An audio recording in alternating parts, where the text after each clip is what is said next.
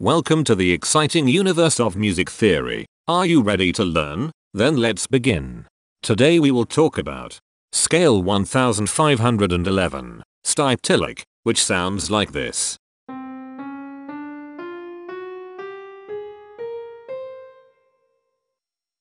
This scale has 8 tones, which means it is called an octatonic scale. This is a bracelet notation diagram of scale 1511. The shaded circles represent tones that appear in the scale, and they are read clockwise, starting at the top.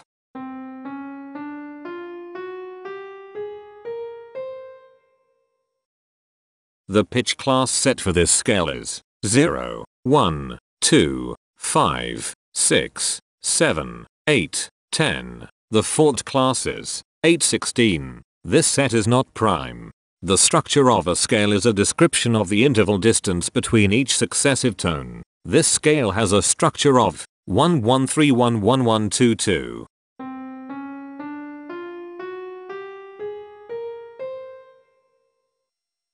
The binary representation of this scale is determined by mapping tones of the scale to binary digits. Each binary digit represents a power of 2.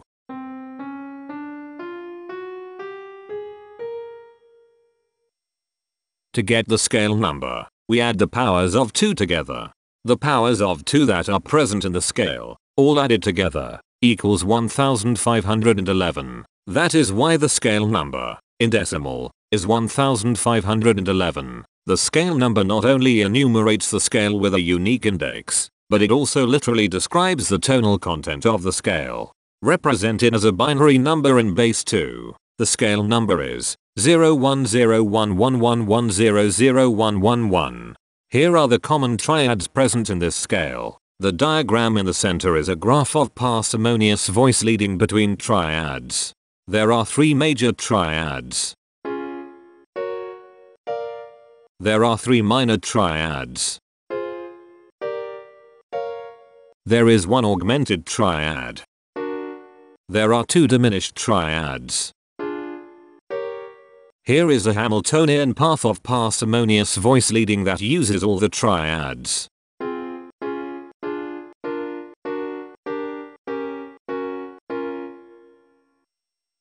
This scale has 8 modes. The first mode is itself. The second mode is scale 2803, also known as Raga Beta. It sounds like this.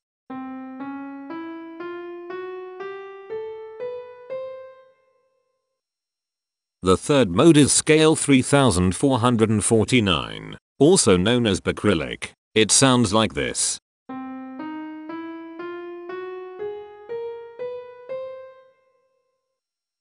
The fourth mode is scale 943, also known as Aragilic. It sounds like this.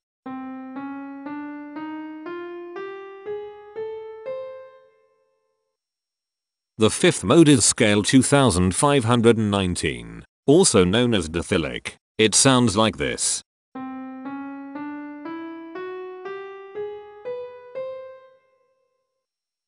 The sixth mode is scale 3307, also known as Boptyllic. It sounds like this.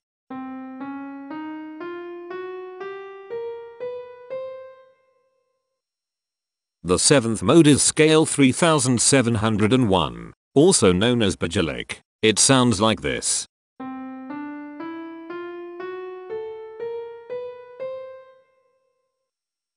The eighth and last mode is scale 1949, also known as Methylic. It sounds like this.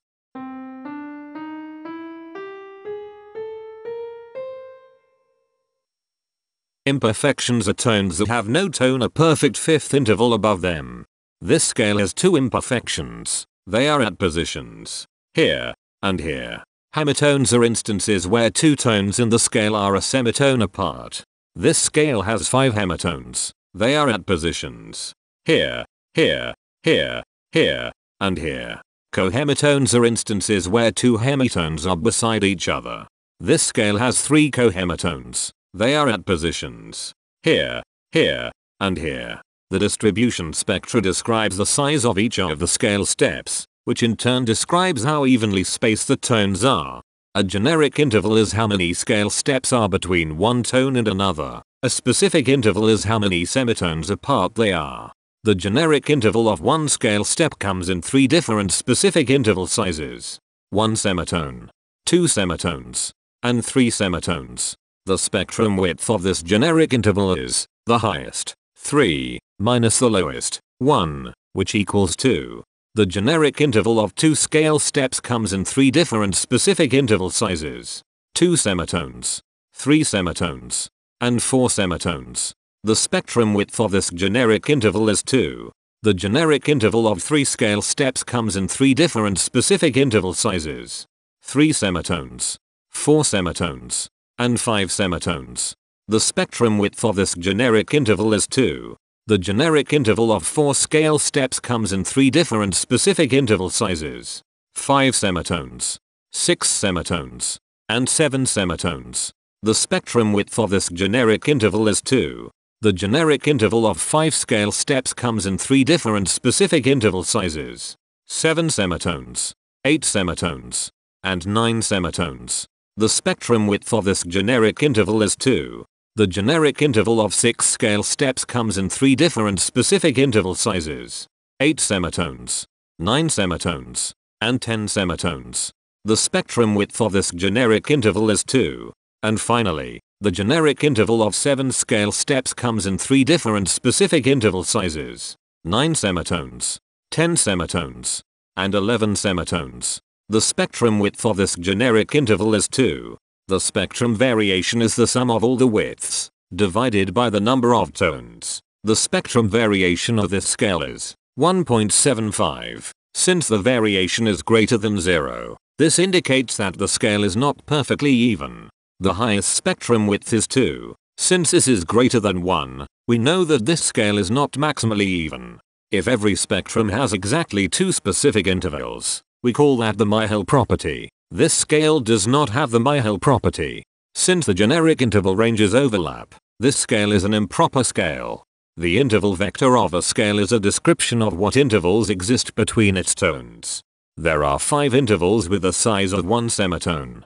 They are here, here, here, here, and here. There are 5 intervals with the size of 2 semitones. They are here, here, here, here, and here. There are 4 intervals with the size of 3 semitones. They are here, here, here, and here. There are 5 intervals with the size of 4 semitones. They are here, here, here, here, and here. There are 6 intervals with the size of 5 semitones. They are here, here, here, here, here, and here. There are 3 intervals with the size of 6 semitones. They are here, here, and here. Each interval does not appear in this scale a unique number of times, so this is not a deep scale. Heteromorphisms are comparisons between every interval in a set. They can be classified as contradictions, ambiguities, and differences. A contradiction exists when a small generic interval has a bigger specific size than a larger generic interval. For example, if a generic third interval has a larger size in semitones than a generic fourth interval, that is a contradiction. The number of contradictions in this scale is 12. An ambiguity exists when 2 intervals have the same specific size, but they have different generic intervals. For example, if a generic fourth and a generic third interval are the same size in semitones, that is an ambiguity.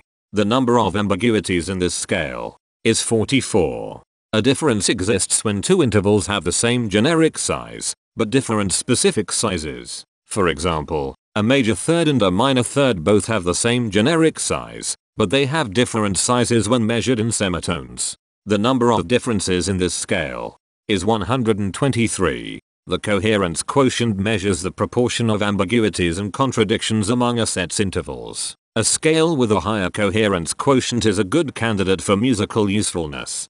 The coherence quotient is 0.789. The sameness quotient measures the proportion of heteromorphic differences among a set's intervals. A scale with a higher sameness has fewer differences, so it is also a good candidate for musical usefulness. The sameness quotient is 0.372. This scale has no reflective symmetry. This scale has a different pattern of intervals ascending and descending. so it is not palindromic. This scale has no ridge tones. The balance of a scale depends whether the tones are spaced equally enough for the center of gravity to be in the center of the scale.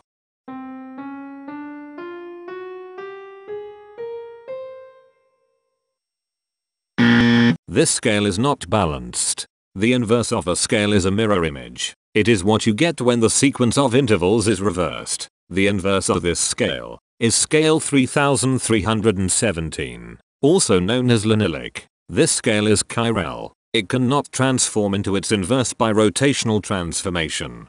This scale has no rotational symmetry. For even more detail about this scale, visit ianring.com/musictheory/scales/1511.